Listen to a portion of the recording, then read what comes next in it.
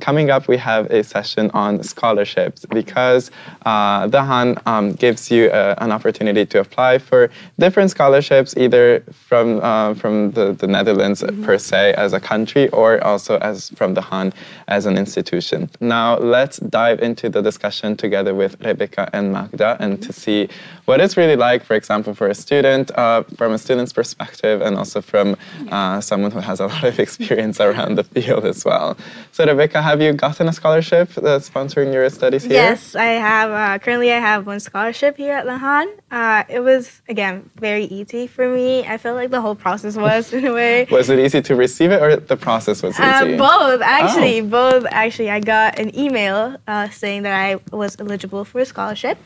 And so they asked for my CV and for me to make a video.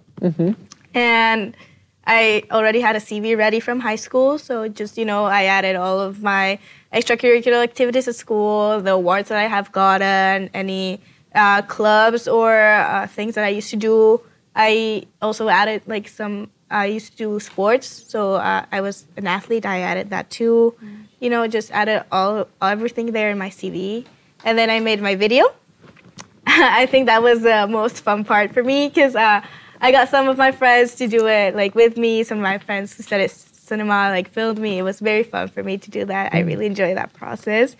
And again, I would recommend for people to ask for their friends, family, teachers to send in also recommendation videos and stuff. They all took a part in my video, which I think made it very good and very fun. So applying for a scholarship can be a lot of fun as well. Yes, it can. It shouldn't be seen as a very boring thing that you need to be doing necessarily. Okay, that's really good to hear. When did you actually receive this invitation email from the Han? Well, I received the email around, I think, March, and I handed it all in around 2 weeks before the deadline. I shouldn't have done that, but I handed it in, and then I got my reply. I actually was kind of impatient. I remember I emailed the admissions oh, when can I get my reply? They were oh, May 20. Right, okay. But yeah, I got my reply, and thankfully I got it, and it was, well, yeah, here we are.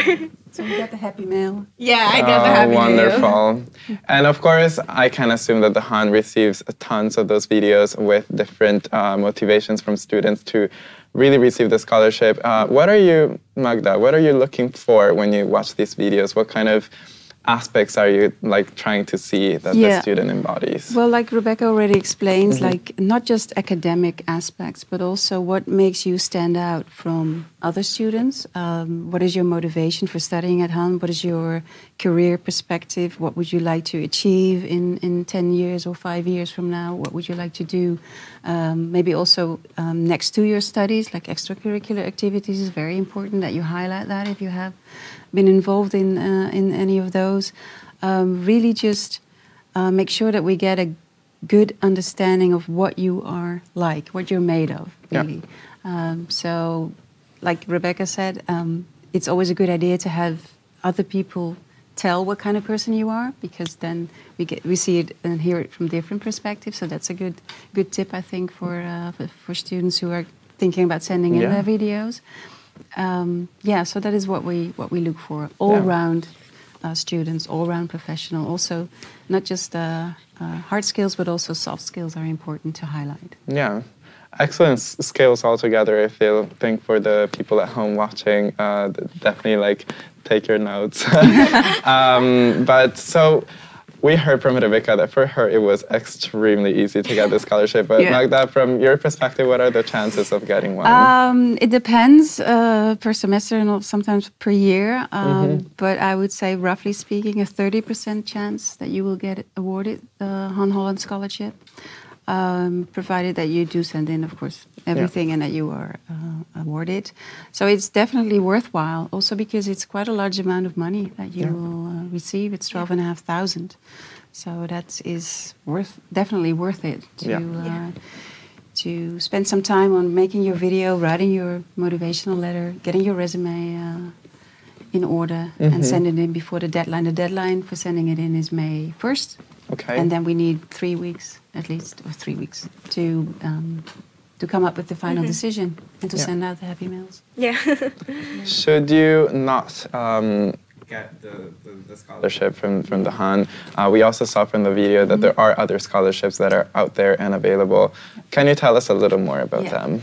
Within Han, there's one other. If you do not get awarded the Han Holland Scholarship, then you can be awarded, if you are an excellent student, if you are in the top ranking of your study program, grade-wise, then there's a chance that you will be awarded the Han Honors Scholarship. But that it will be awarded to you in the second year, because first we need to see what kind of student you are and whether you really are getting the high grades and showing the great study progress. This is something that you get awarded, so you will hear about it from your study program coordinators. And but you cannot have both. So if you already have been awarded the Han Holland Scholarship, then you cannot be awarded the Han Honors. Okay. Because you cannot mix them. No, that's also good to keep in mind, especially because I feel like a student prior to coming to the Netherlands maybe starts making some different financial considerations, sure. and then it's important to know that you can either have one or the other. And you could also, because these are just the two scholarships that Han offers, but there are more out there, and there's a handy tool that you can use online. It's called Grant Finder. Okay. And I think they can put the link in the chat to see if there are any other options for scholarships that are applicable to you. Yeah. Yeah, that's very good to Yeah, hear. also national scholarships. I applied to some, from my own country. They sponsor students to go to the Netherlands. So it's also could be good to check out if your country offers sponsorships for you to go different programs. It's definitely worth a while. How was your experience with that? Were you able to apply? I unfortunately wasn't able to apply because I was going through some personal stuff and I missed the deadline for that. Yeah. But it's, from what I saw, it's very easy, but there are a lot of applicants. Yeah. Because it's for students not just going to Han, it's for students for everyone who's going to the Netherlands.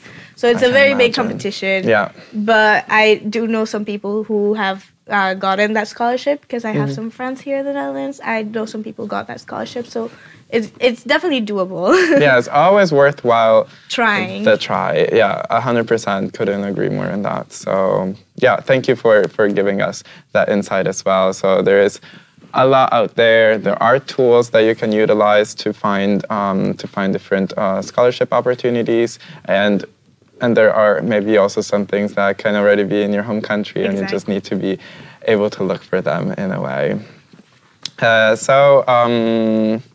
Are there, just to kind of wrap up this session a little, are there any tips and tricks that you would advise students to consider when applying for a scholarship? Well, again, definitely try getting recommendations from other people. It's always helpful because, again, people can see the type of person that you are. And again, it really motivates you to see how people think of you.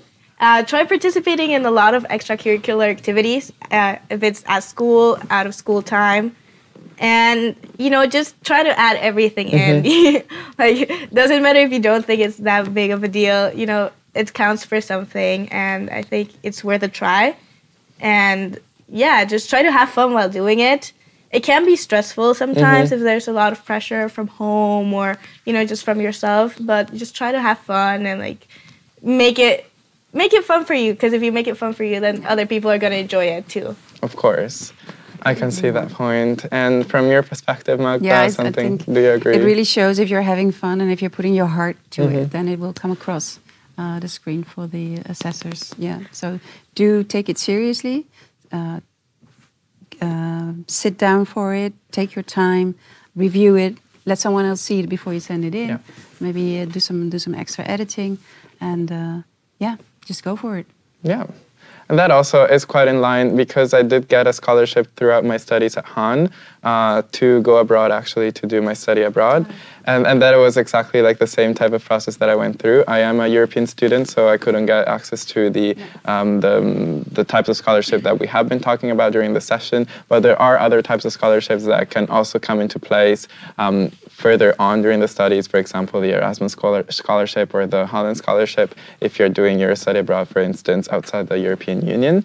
And those tips and tricks also apply to me because I was super, like I really, really took my time when I did my application and my submission, and that was really what got me the scholarship that I was looking for. So yeah, those are like wonderful tricks, I would say, overall.